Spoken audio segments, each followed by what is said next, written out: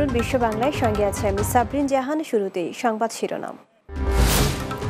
লেবাননে স্বদেশীদের হামলার শিকার এক বাংলাদেশি, দূতাবাসের লিখিত অভিযোগ, দ্রুত আইনি ব্যবস্থা নেওয়ার আশ্বাস রাষ্ট্রদূতের। সাঁড়াশি অভিযানে মালয়েশিয়ায় গ্রেফতার প্রায় ৭,০০০ বাংলাদেশি, ১০,০০০-এরও বেশি অভিযান, প্রায় ৩০,০০০ অবৈধ প্রবাসী আটক। এবং বিদেশের মাটিতে বাংলা সংস্কৃতির ঝান্ডা ধরে রেখেছেন কিছু প্রবাসী, প্রতিবন্ধকতা থাকা সত্ত্বেও উদযাপন করছেন বাংলাদেশের জাতীয় দিবসগুলো।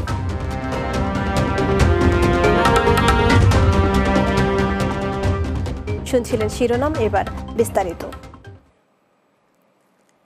লেবাননে সিরাজুল ইসলাম নামে এক বাংলাদেশি হামলার শিকার হয়েছেন। স্থানীয় সময় রোববার নাহারের মোড় এলাকায় এই হামলার ঘটনা ঘটে। এতে তার ডান পায়ের হাড় ভেঙে গেছে বলে জানিয়েছে ডাক্তার। সিরাজের অভিযোগ, স্বদেশীদের আক্রমণের শিকার হয়েছেন তিনি। দূতাবাসে লিখিত অভিযোগ দিলে রাষ্ট্রদূত সন্ত্রাসী হামলার তীব্র নিন্দা জানান ও অভিযুক্তদের বিরুদ্ধে দ্রুত আইনি ব্যবস্থা নেওয়ার আশ্বাস প্রদান করেন। বিস্তারিত দেখুন বাবু সাহার রিপোর্টে। সিরাজুল ইসলাম লেবাননের নাহারের মোড় মাম্মেল মেল্লা নামে একটি পাথর ফ্যাক্টরিতে কাজ করতেন। প্রায় এক সপ্তাহ আগে একই এলাকার মাজদা কোম্পানিতে কর্মরত কিছু বাংলাদেশি শ্রমিকের সাথে তার কথা কাটাকাটি হয়।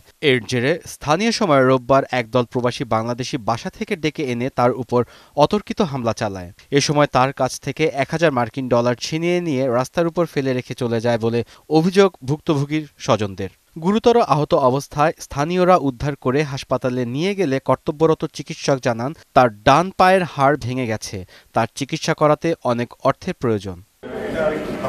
দোষীদের বিচারের দাবিতে সিরাজুল ইসলাম স্থানীয় সময় বুধবার দূতাবাসে গিয়ে রাষ্ট্রদূত আব্দুল মোতালেব সরকারের কাছে লিখিত অভিযোগ করেন।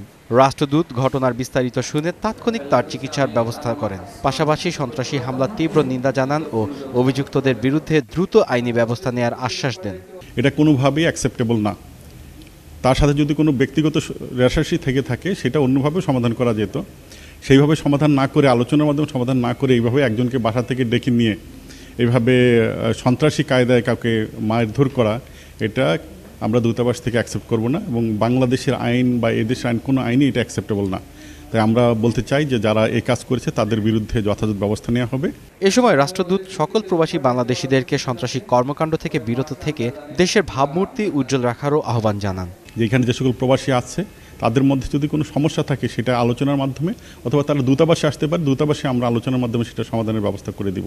কিন্তু আলোচনা না করে একজনকে ডেকে নিয়ে এইভাবে সন্ত্রাসী কায়দায় তাকে মারধর করা হবে, এটা দেশের ভাবমূর্তির জন্য অত্যন্ত লজ্জাকর ব্যাপার।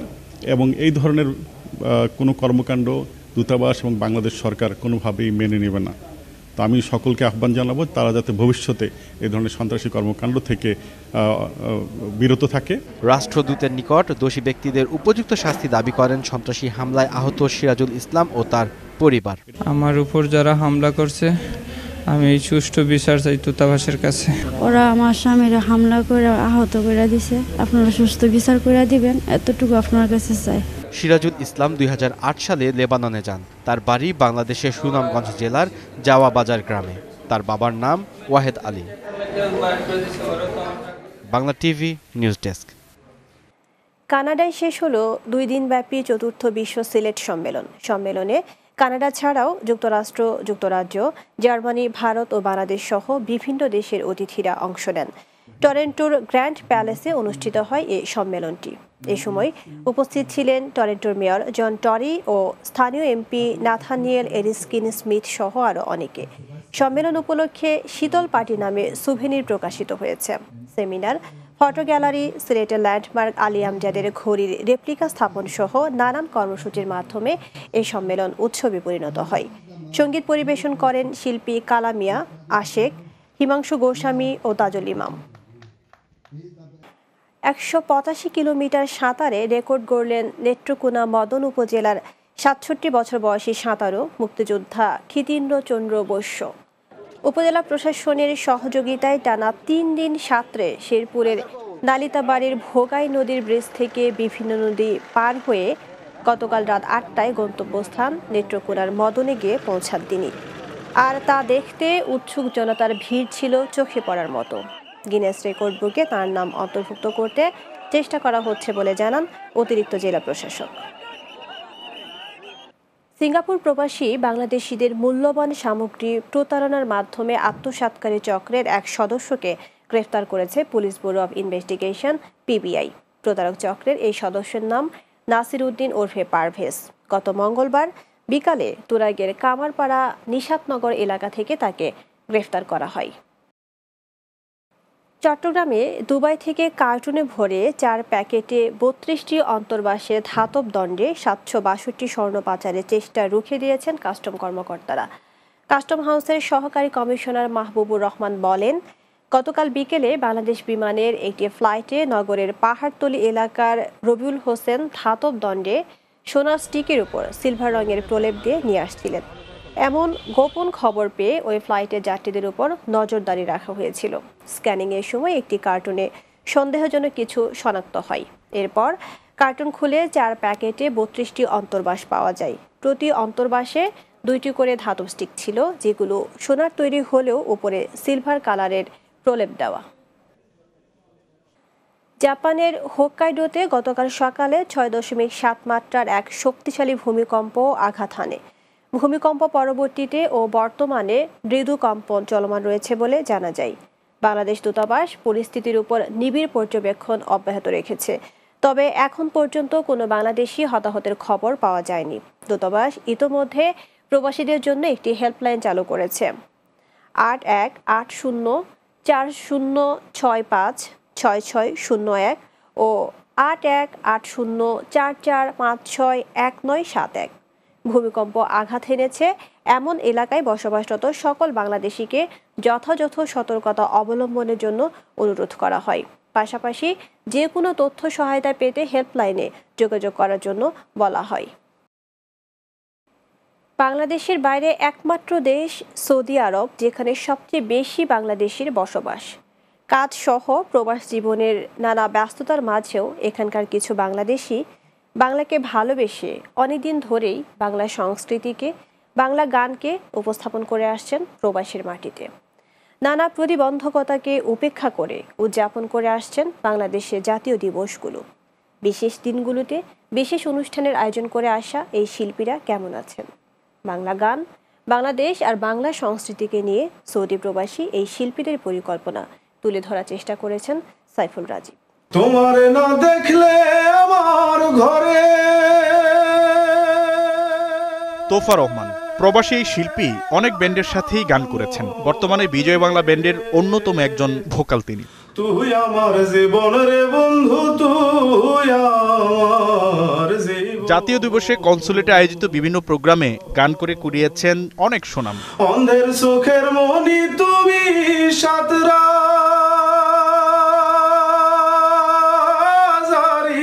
বাংলা টিভিকে জানান, কাজের ফাঁকে সুযোগ মিললেই বসে পড়েন গান নিয়ে। বিগত 10 বছর ধরে আমি সৌদি আরবে কর্মরত আছি। আমি একটা কোম্পানিতে জব করি। জবের পাশাপাশি খালি সময়ে আমি বাংলা সংস্কৃতির সাথে যুক্ত আছি। তুমি চোখের আড়াল হও, কাছে কি বা দূরে রও, মনে রেখো আমিও ছিলাম। আকিলা হাসান ছোটবেলা থেকেই বাবা মায়ের সহযোগিতায় গান আর নাচের শুরু।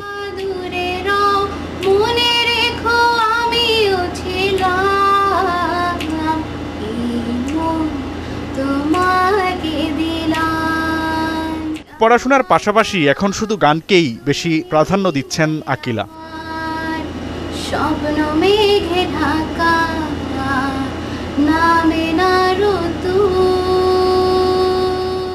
বাংলা টিভিকে আকিলা জানান, বাবা মায়ের মুখেই বাংলা কথা, বাংলা গান শুনেই তার এই আগ্রহ।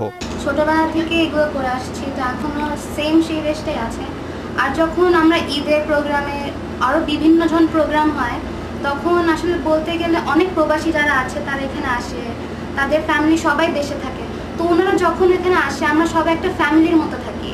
যখন আমি গান গাই ওনারা আমাকে উৎসাহ দেয়। আসলে ফিলিংটা, পরিবেশটা আসলে অন্যরকম। সবাইকে ফ্যামিলি, নিজেদের পরিবারের মতনই মনে হয়।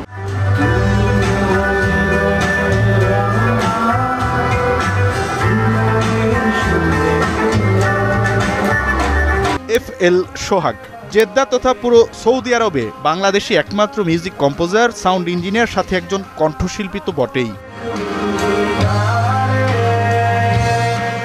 অনলাইন মার্কেটিং করেই প্রতিষ্ঠা করেছেন মিউজিক স্টুডিও। নিজেই মিউজিক কম্পোজ করেন, নিজেই গান লেখেন, করেছেন বেশ কিছু মিউজিক ভিডিও। সঙ্গীতকে ভালোবাসি বলেই আজকে এই পর্যন্ত আসা, কারণ সৌদি আরব এমন একটা দেশ যেখানে এটার জন্য মিউজিকের জন্য জায়গা না প্রথমত।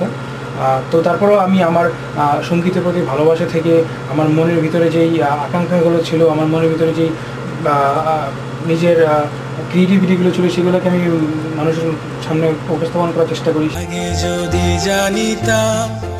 এর বাইরেও অনেক প্রতিভাবান শিল্পী রয়েছেন প্রবাসে। তাদের সবার একটাই দাবি, প্রবাসী সকল আয়োজক কমিটি বিভিন্ন প্রোগ্রামের আয়োজন করেন, তাদের সুদৃষ্টি ও আরো বেশি সহযোগিতা। Bangla TV news desk. বিশ্ব বাংলা এবার বিরতি, ফিরে এসে আরো যা থাকছে। স্পেন সহ ইউরোপের বিভিন্ন দেশে প্রবাসীদের গ্রীষ্মকালীন ছুটি উদযাপন, আনন্দ উৎসব আর পুরস্কার বিতরণী শিক্ষার্থীদের মাঝে।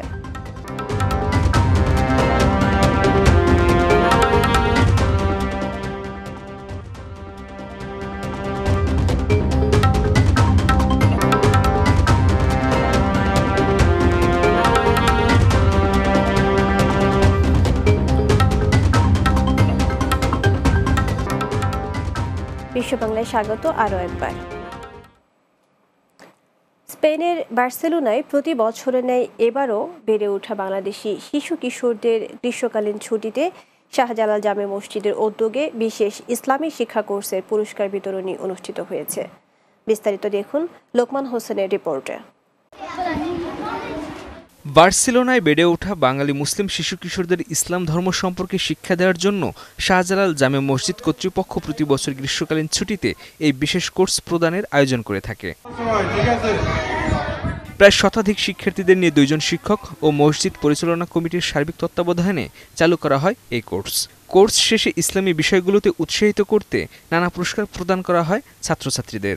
আমাদের এখানে বাচ্চাদের যে 3 মাসের যে গরমের যে কোরআন শরীফের কোরআন শরীফের শিক্ষার সমাপনী অনুষ্ঠান হয়েছে। এখানে অনেক আমাদের ছোট বাচ্চারা সহিভাবে কোরআন শিক্ষা নিয়ে আমাদের এই মসজিদ থেকে তারা আজকে এই অনুষ্ঠানের পুরস্কার নিয়ে তারা আজকে যাচ্ছে।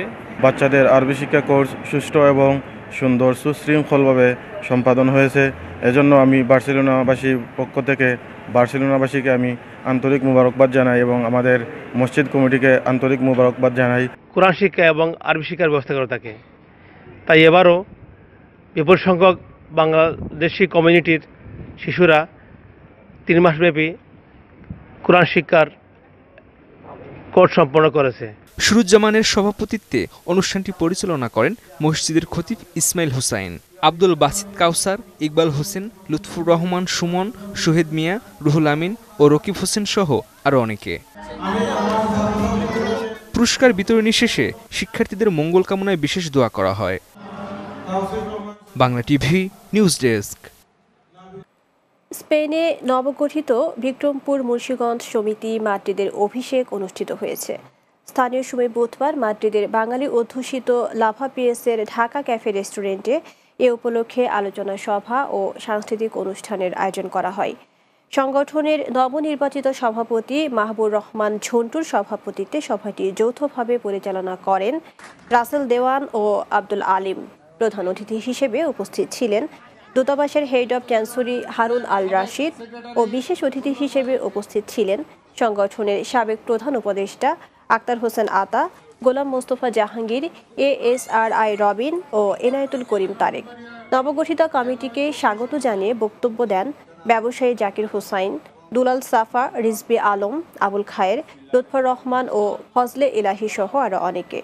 নবনির্বাচিত সভাপতি তার বক্তব্যে বলেন, আপনারা আমাদের যে গুরু দায়িত্ব দিয়েছেন তা পালন করতে আপনাদের সহযোগিতা চাই। যুক্তরাষ্ট্রে মুন্সিগঞ্জ বিক্রমপুর অ্যাসোসিয়েশন ইনক এর নবগঠিত কার্যনির্বাহী পরিষদের অভিষেক ও ঈদ পুনর্মিলনী অনুষ্ঠিত হয়েছে। স্থানীয় সময় মঙ্গলবার উডসাইডের কুইন্স প্যালেসে অনুষ্ঠানটির আয়োজন করা হয়। সংগঠনের উপদেষ্টা ইকবাল হোসেনের সভাপতিত্বে অনুষ্ঠানটি যৌথভাবে পরিচালনা করেন হাফিজুর রহমান ও ইকবাল হোসেন। প্রধান অতিথি হিসেবে উপস্থিত ছিলেন মুক্তিযোদ্ধা কামরুল হাসান চৌধুরী ও বিশেষ অতিথি হিসেবে উপস্থিত ছিলেন লেফটেন্যান্ট কর্নেল অবসরপ্রাপ্ত ডাক্তার মালিক, ডক্টর SI শেলি ও মুক্তিযোদ্ধা সাজেদুল ইসলাম। বক্তব্য রাখেন জহিরুল কাইয়ুম, প্যারিস, অতুল বাহার, কাজী হোসেন নয়ন, ইফতেখারুজ্জামান রতন ও ফাতেমাতুজ জোহরা সহ আরও অনেকে। শেষে সঙ্গীত পরিবেশন করেন শিল্পী ফাতেমাতুজ জোহরা ও মরিয়ম মারিয়া। বাবুল সর্দার মাদারীপুর জেলার রাজৌরি থানার বদরপাশা গ্রামের ছেলে বাবুল। 1 বছর আগে কাজের সন্ধানে সৌদি আরব আসা এই যুবকের আরেকটি পরিচয় আছে, তিনি একজন ফুটবল প্রেমিক। দুবাই, ভারত, পাকিস্তান সহ সাব গেমসেও ফুটবলে নানা কষ্ট দেখিয়েছেন এই বাংলাদেশি প্রবাসী। প্রবাসী বাবুলের ফুটবল প্রেম আর প্রবাস জীবনের গল্প জানাচ্ছেন আমাদের দাম্মাম প্রতিনিধি গোলাম কিবরিয়া। মাদারীপুর জেলার রাজৌরি থানার বদরপাশা গ্রামের ছেলে বাবুল সর্দার। গত বছর কাজের সন্ধানে সৌদি আরব আসেন তিনি। ফুটবল প্রেমী এই মানুষটির সন্ধান মেলে সৌদি আরবের পূর্বাঞ্চলীয় প্রদেশ দাম্মামে বাংলাদেশ আন্তর্জাতিক বিদ্যালয়ের বাৎসরিক বনভোজন অনুষ্ঠানে। পিকনিক মাঠে ফুটবল নিয়ে তার নানা কষ্ট দেখে মুগ্ধ হন দর্শকরা। এ সময় তার খেলা দেখেন সৌদি নাগরিক সহ স্কুলের শিক্ষক ও শিক্ষার্থীরা। বাবুল সৌদি আরব আসার পর বেশ কয়েক জায়গায় কাজ করেন, তবে সেই রকম কর্মস্থলে বেতন না পেয়ে অনেকটা হতাশ হয়ে পড়েন তিনি। পরে তার এলাকার এক বাংলাদেশির মাধ্যমে সৌদি আরবের আরামকোতে একটা ভালো কাজের সন্ধান পান বাবুল। সেখানে প্রতি মাসে নিয়মিত বেতনও পাচ্ছেন তিনি। Very nice, very good experience. I wish all the Bangladeshi community all the best for this best programme. Thank you all. তো আমি ভাগ্যক্রমে আজকে সৌদিতে এসেছি। আমার শ্রদ্ধেয় ভাই আছে আনোয়ার ভাই, তার সংস্পর্শে আমি সৌদি আরবে আছি। আমার জন্য জাস্ট প্রে ফর মি, আমি যেন ফুটবল নিয়ে বাঁচতে পারি, এজন্য সবাই আমার জন্য দোয়া করবেন। বাবুল সর্দার জানান, দুবাই, ভারত, পাকিস্তান সহ সাব গেমেও ফুটবলের এরকম মনোমুগ্ধকর কষ্ট দেখিয়েছেন তিনি। বাংলা টেলিভিশনকে আমি ধন্যবাদ জানাচ্ছি। Bangla TV news desk. স্পেনে বিএনপির 40তম প্রতিষ্ঠা বার্ষিকী উপলক্ষে আলোচনা সভা অনুষ্ঠিত হয়েছে। স্থানীয় সময় মঙ্গলবার মাদ্রিদের একটি রেস্তোরাঁয় এই সভার আয়োজন করা হয়। সংগঠনের সভাপতি খোরশেদ আলম মজুমদারের সভাপতিত্বে সভাটি পরিচালনা করেন ভারপ্রাপ্ত সাধারণ সম্পাদক সোহেল ভূঁইয়া। বক্তব্য রাখেন হুমায়ুন কবির রিগান, আবুল খায়ের, SM আহমেদ, মুর্শেদ আলম, তাহের, মিল্টন ভূঁইয়া, কোচি, সোহেল আহমেদ শামসু ও সৈয়দ মাসুদুর রহমান নাসিমি সহ আরও অনেকে। প্রতি বছরের ন্যায় এবারও বাংলাদেশ কমিউনিটি অ্যাসোসিয়েশন তুলুজ ফ্রান্সের সভাপতি ফখরুল আকম সেলিমের উদ্যোগে অনুষ্ঠিত হল ঈদ পুনর্মিলনী। এতে তুলুজে বসবাসরত মুসলিম সম্প্রদায় ছাড়াও অন্যান্য ধর্মের প্রবাসী বাংলাদেশিরা অংশগ্রহণ করেন।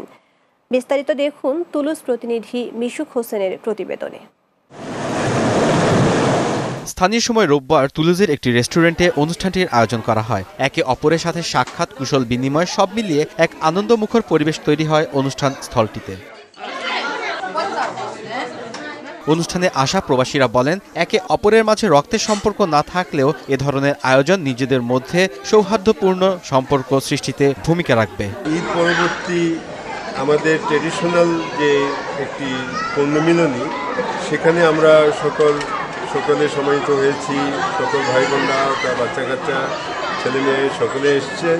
ঈদ পরবর্তী মিলন মেলা আজকে আমাদের অন্যান্য বছরে নেয় দীর্ঘ 20 বছর ধরে এই ধারাবাহিকতা চলছে।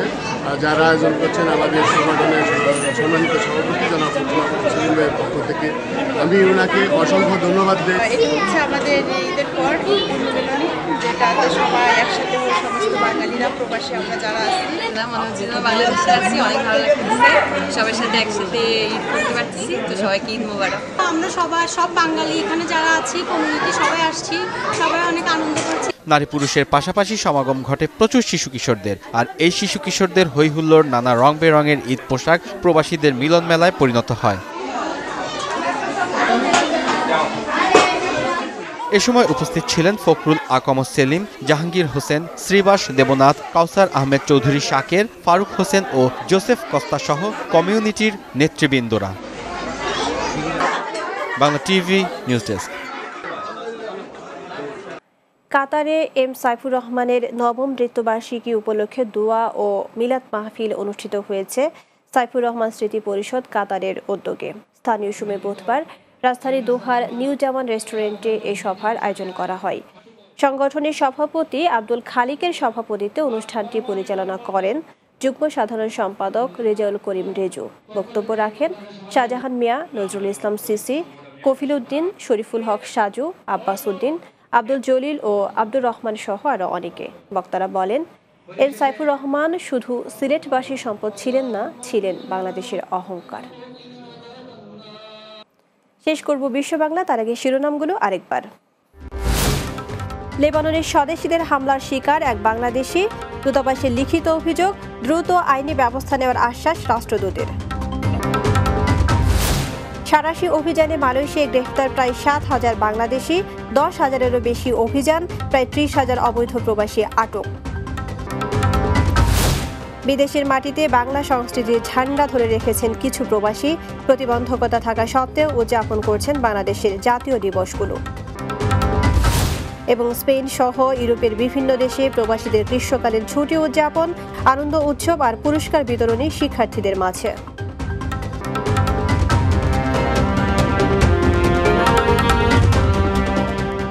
দর্শক, এই ছিল বিশ্ব বাংলায়। এতক্ষণ সঙ্গে থাকার জন্য ধন্যবাদ সবাইকে।